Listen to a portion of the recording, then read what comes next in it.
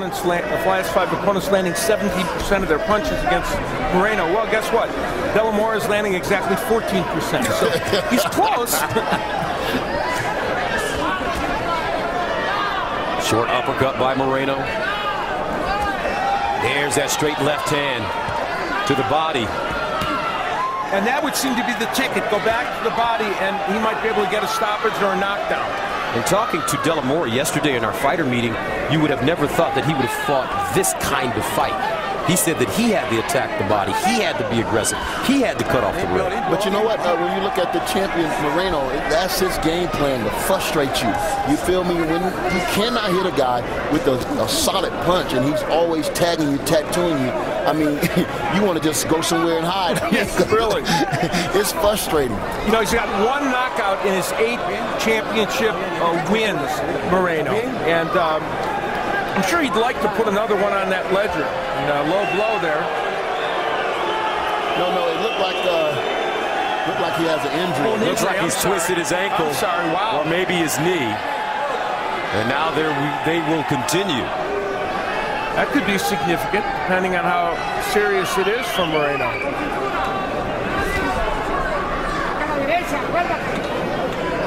And will that, if that injury is going to bother him, will that make him more aggressive to try and get De La Mora out of there?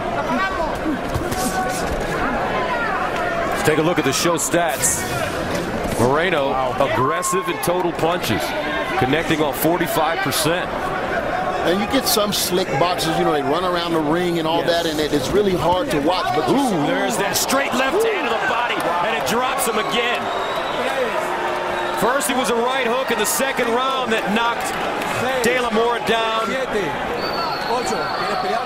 And once again, Moreno landing the body shot. Second knockdown of this fight. Can he put him away, though, as De La Mora gets on his horse wisely? It seems like Moreno has the capability of to get that power shot downstairs. It's like he's generating a lot of power with those body shots. De La Mora laying on the ropes. 30 seconds to go. 2 knockdowns in this fight. We're in the 6th for the WBA Bantamweight Championship, scheduled for 12. Some fighters get more leverage when they throw to the body, and oh my, De La Mora just looks out of it at this juncture in this fight. He just can't land a glove. He just can't land a glove.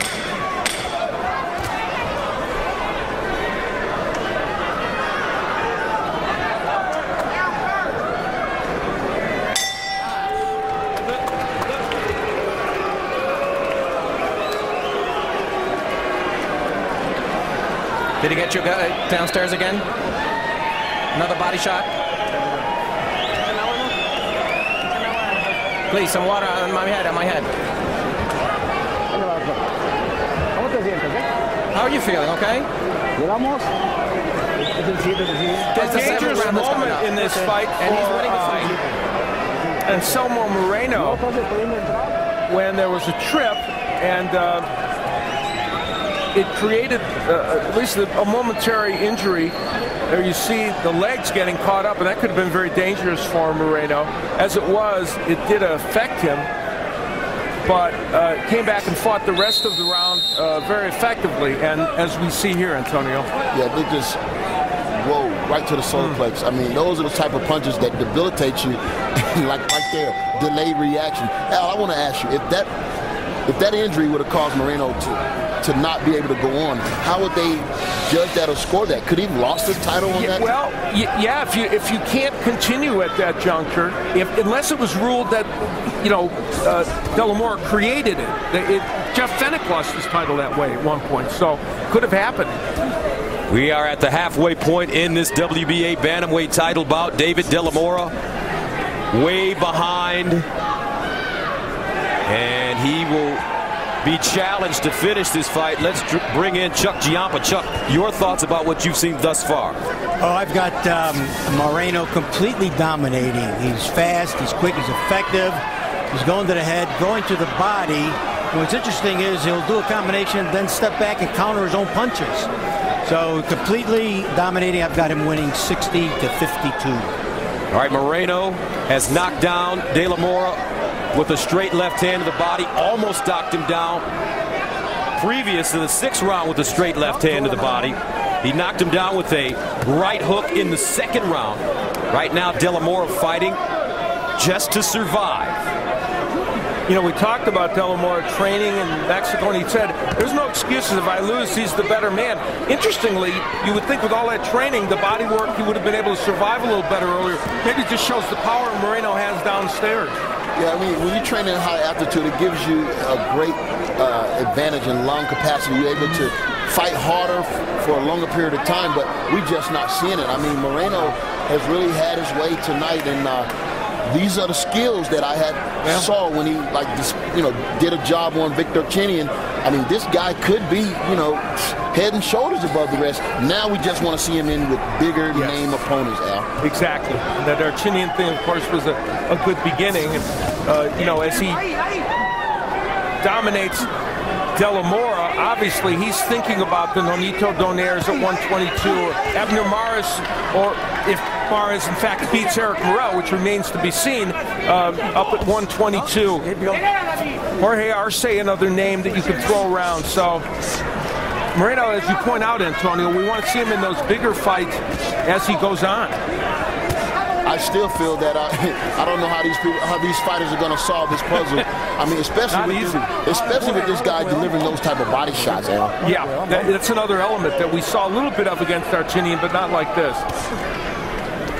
And the interesting thing is, we look at De La Mora. He was prepped for this fight. He fought 12 rounds with a left-handed champion. That's as good as you can do to get ready for this fight.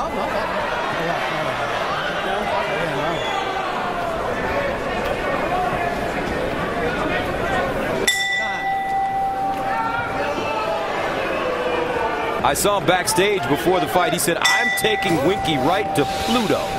The Kyber Belt. Okay. 8th round, scheduled for 12. I've been assigned as Antonio's chaperone at the hotel, just in case Coyote gets rough with you,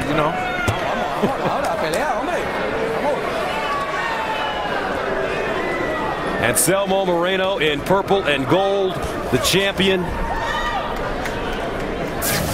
taking on David De La Mora in blue, the challenger from Tijuana, 24-1, 17 KOs.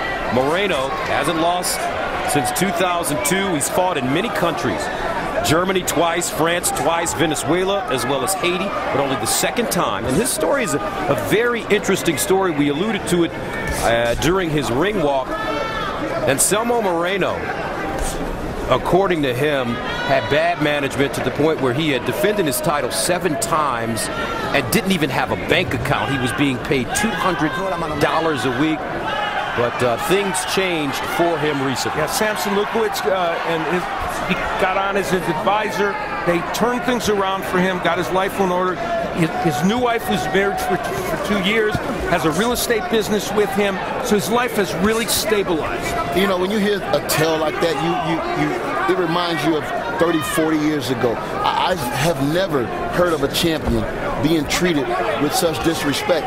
And I'm just glad that he's in the right hands right now, Golden Boy, and that he's getting his just due for these hard title fights, because this is hard work, believe it or not. And I asked him, I said, because of your experience, and because you were cheated out of so much money, do you fight with anger? He said, no, I don't fight with anger, because I want to prove to myself I'm the best